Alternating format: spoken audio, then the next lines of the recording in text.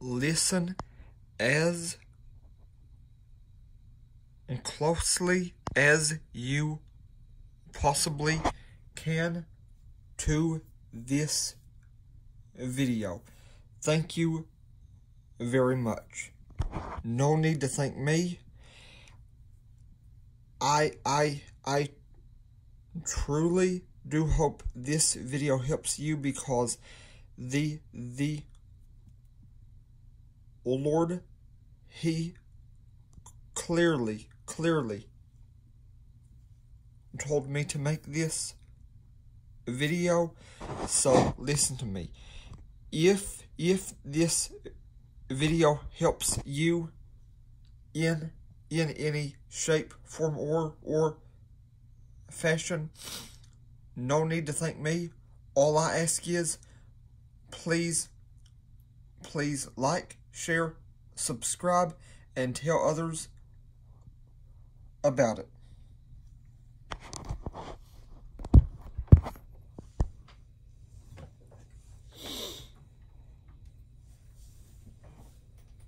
Chapter 14. A wise woman builds her house. A foolish woman tears hers down with her own hands. Those who follow the right path fear the Lord. Those who take the wrong path despise him.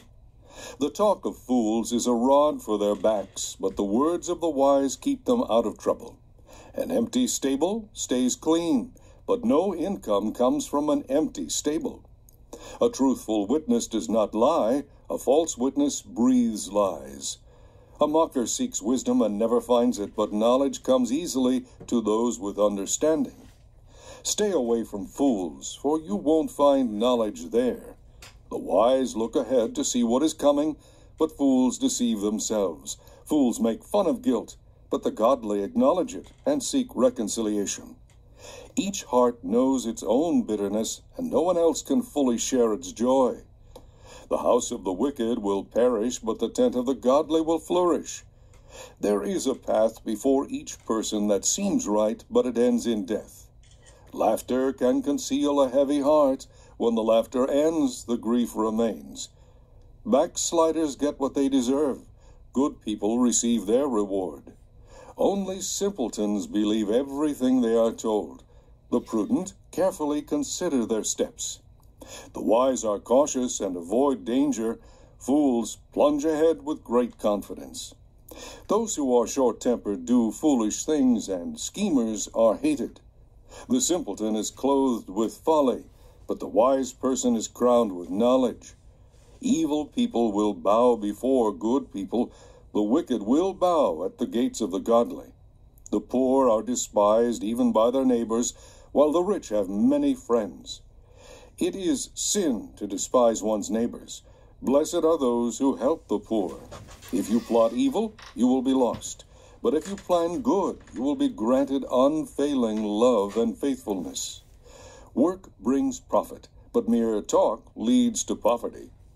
Wealth is a crown for the wise. The effort of fools yields only folly. A truthful witness saves lives, but a false witness is a traitor. Those who fear the Lord are secure. He will be a place of refuge for their children. Fear of the Lord is a life-giving fountain. It offers escape from the snares of death. A growing population is a king's glory. A dwindling nation is his doom. Those who control their anger have great understanding. Those with a hasty temper will make mistakes. A relaxed attitude lengthens life. Jealousy rots it away. Those who oppress the poor insult their Maker, but those who help the poor honor him. The wicked are crushed by their sins, but the godly have a refuge when they die. Wisdom is enshrined in an understanding heart. Wisdom is not found among fools. Godliness exalts a nation, but sin is a disgrace to any people. A king rejoices in servants who know what they are doing. He is angry with those who cause trouble. Chapter 15. A gentle answer turns away wrath, but harsh.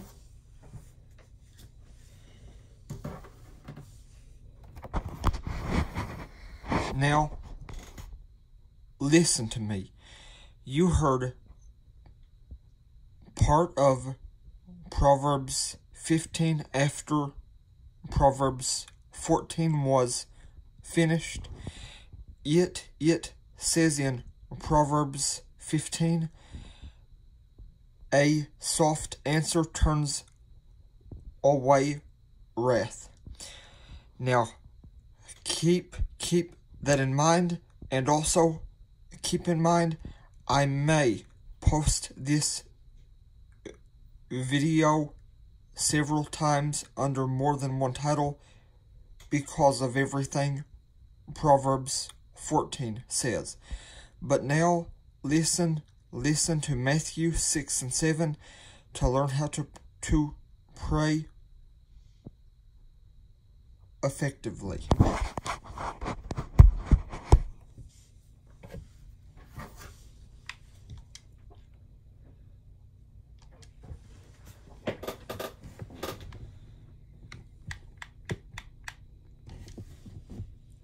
Chapter 6.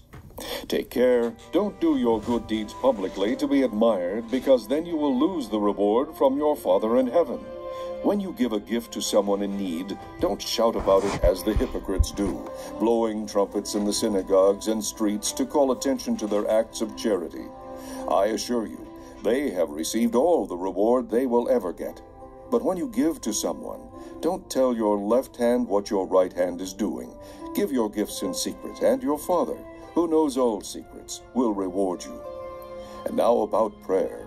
When you pray, don't be like the hypocrites who love to pray publicly on street corners and in the synagogues where everyone can see them. I assure you, that is all the reward they will ever get. But when you pray, go away by yourself, shut the door behind you, and pray to your Father secretly. Then your Father who knows all secrets will reward you. When you pray, don't babble on and on as people of other religions do. They think their prayers are answered only by repeating their words again and again. Don't be like them, because your Father knows exactly what you need even before you ask Him. Pray like this: Our Father in heaven, may your name be honored. May your kingdom come soon. May your will be done here on earth just as it is in heaven. Give us our food for today, and forgive us our sins, just as we have forgiven those who have sinned against us. And don't let us yield to temptation, but deliver us from the evil one. If you forgive those who sin against you, your heavenly Father will forgive you. But if you refuse to forgive others, your Father will not forgive your sins. And when you fast, don't make it obvious, as the hypocrites do who try... Chapter 7. Stop judging others, and you will not be judged. For others will treat you as you treat them. Whatever measure you use in judging others, it will be used to measure how you are judged. And why worry about a speck in your friend's eye when you have a log in your own?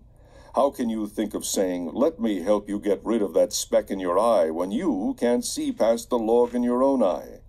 Hypocrite, first get rid of the log from your own eye. Then perhaps you will see well enough to deal with the speck in your friend's eye. Don't give what is holy to unholy people. Don't give pearls to swine. They will trample the pearls, then turn and attack you. Keep on asking, and you will be given what you ask for. Keep on looking, and you will find. Keep on knocking, and the door will be opened. For everyone who asks receives. Everyone who seeks finds. And the door is open to everyone who knocks. You parents, if your children ask for a loaf of bread, do you give them a stone instead? Or if they ask for a fish, do you give them a snake? Of course not. If you sinful people know how to give good gifts to your children, how much more will your heavenly Father give good gifts to those who ask Him? Do for others what you would like them to do for you. This is a summary of all that is taught in the law and the prophets. You can enter God's kingdom only through the narrow gate. Now, listen to John chapter 8.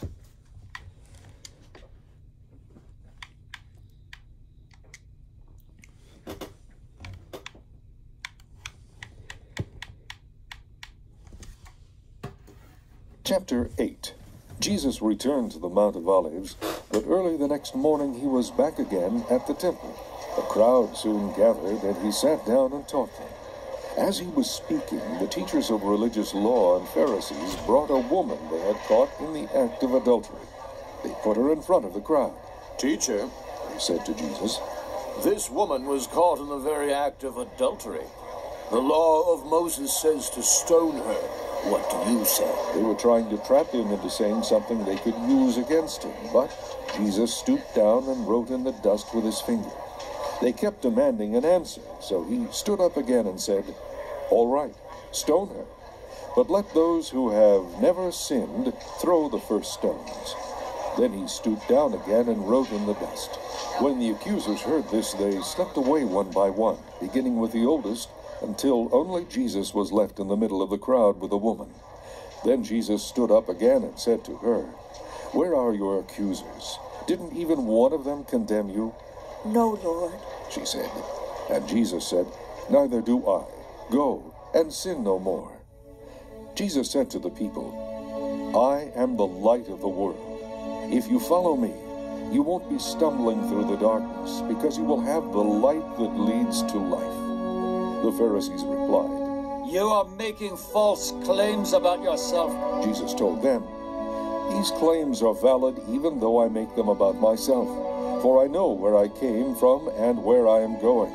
But you don't know this about me. You judge me with all your human limitations, but I am not judging anyone. And if I did, my judgment would be correct in every respect, because I am not alone. I have with me the Father who sent me. Your own law says that if two people agree about something, their witness is accepted as fact. I am one witness, and my Father who sent me is the other." "Where is your Father?" they asked. Jesus answered, "Since you don't know who I am, you don't know who my Father is. If you knew me, then you would know my Father too." Jesus made these statements while he was teaching in the section of the temple known as the treasury, but he was not arrested because his time had not yet come. Later Jesus said to them again, "I am going away. You will search for me and die in your sin. You cannot come where I am going." The Jewish leaders asked, Is he planning to commit suicide? What does he mean, "You cannot come where I am going"? Then he said to them, "You are from below. I am from above. You are of this world. I am not. That is why I said that you will die in your sins. For unless you believe that I am who I say I am, you will die in your sins." "Tell us who you are," they demanded. Jesus replied, "I am the one I have always claimed to be. I have much to say about you and much to condemn, but I won't.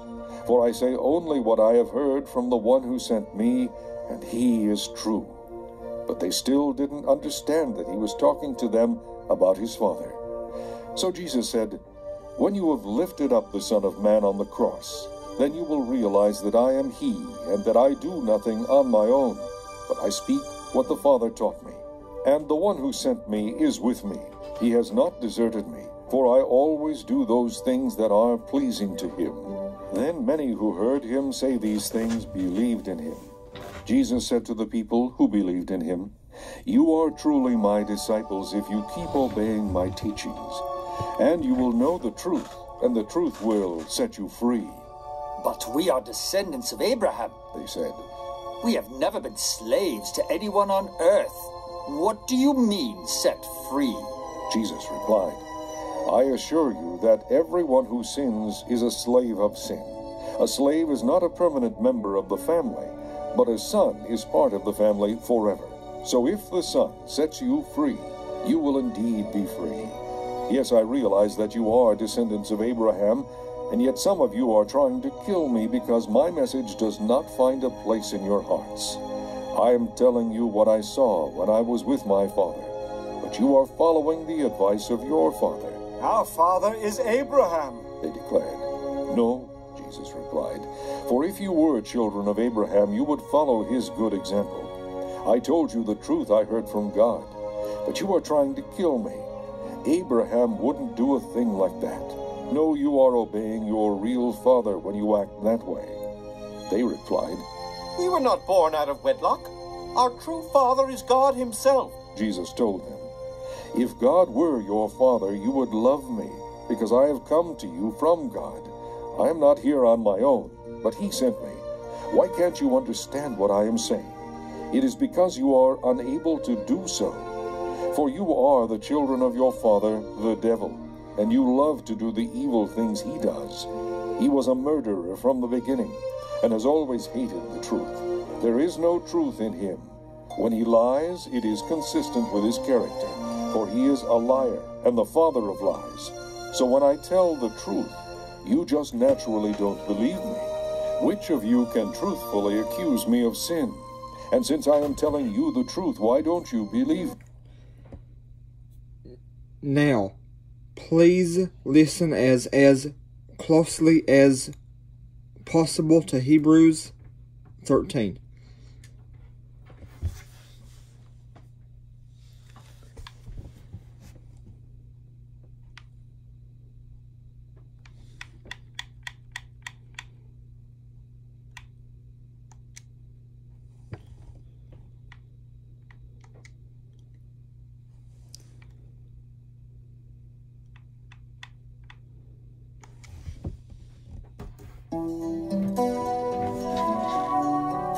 Chapter 13. Continue to love each other with true Christian love. Don't forget to show hospitality to strangers, for some who have done this have entertained angels without realizing it. Don't forget about those in prison. Suffer with them as though you were there yourself. Share the sorrow of those being mistreated, as though you feel their pain in your own bodies. Give honor to marriage and remain faithful to one another in marriage. God will surely judge people who are immoral and those who commit adultery. Stay away from the love of money. Be satisfied with what you have, for God has said, "I will never fail you.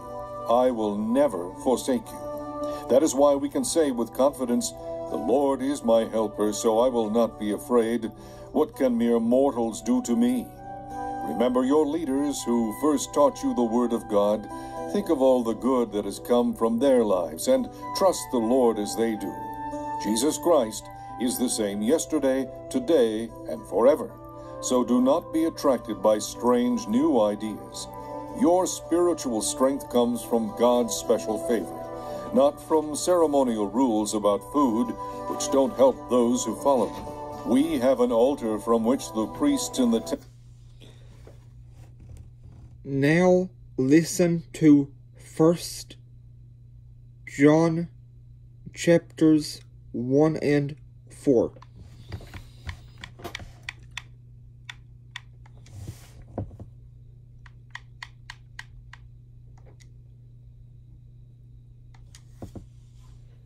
First John chapter 1. The one who existed from the beginning is the one we have heard and seen. We saw him with our own eyes and touched him with our own hands. He is Jesus Christ, the Word of life. This one who is life from God was shown to us, and we have seen him. And now we testify and announce to you that he is the one who is eternal life. He was with the Father, and then he was shown to us. We are telling you about what we ourselves have actually seen and heard, so that you may have fellowship with us. And our fellowship is with the Father and with his Son, Jesus Christ. We are writing these things so that our joy will be complete. This is the message he has given us to announce to you. God is light, and there is no darkness in him at all. So we are lying if we say we have fellowship with God but go on living in spiritual darkness. We are not living in the truth. But if we are living in the light of God's presence just as Christ is, then we have fellowship with each other, and the blood of Jesus, his Son, cleanses us from every sin. If we say we have no sin, we are only fooling ourselves and refusing to accept the truth. But if we confess our sins to him, he is faithful and just to forgive us and to cleanse us from every wrong. If we claim we have not sinned, we are calling God a liar and showing that his word has no place in our hearts. Chapter 2. My dear children. Chapter 4. Dear friends, do not believe everyone who claims to speak by the Spirit. You must test them to see if the Spirit they have comes from God. For there are many false prophets in the world. This is the way to find out if they have the Spirit of God. If a prophet acknowledges that Jesus Christ became a human being, that person has the Spirit of God. If a prophet does not acknowledge Jesus, that person is not from God. Such a person has the spirit of the Antichrist. You have heard that he is going to come into the world, and he is already here. But you belong to God, my dear children. You have already won your fight with these false prophets, because the Spirit who lives in you is greater than the Spirit who lives in the world. These people belong to this world, so they speak from the world's viewpoint, and the world listens to them. But we belong to God. That is why those who know God listen to us. If they do not belong to God, they do not listen to us. That is how we know if someone has the spirit of truth or the spirit of deception. Dear friends, let us continue to love one another, for love comes from God. Anyone who loves is born of God and knows God. But anyone who does not love does not know God, for God is love. God showed how much he loved us by sending his only Son into the world so that we might have eternal life through him. This is real love.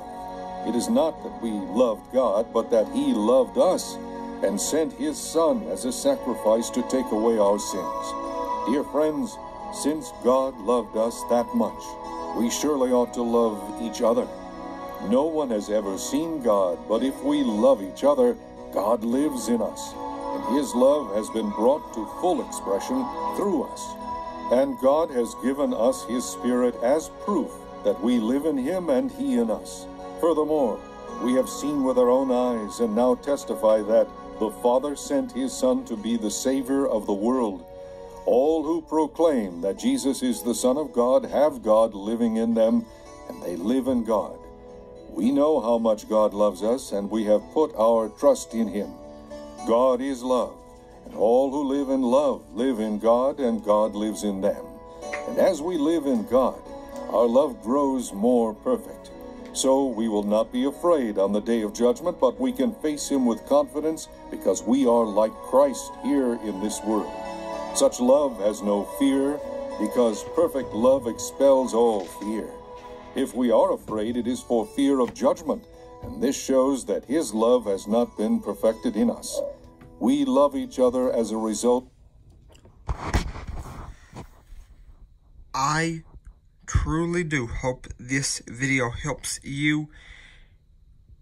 Please like, share, subscribe, and let me know if it does in the comments below.